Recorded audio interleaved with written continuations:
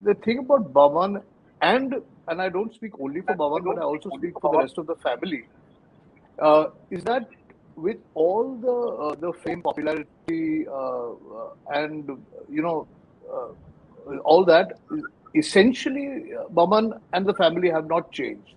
Yes, there is. You can afford to do more things. You can travel more. You can buy more clothes. You can buy a better car.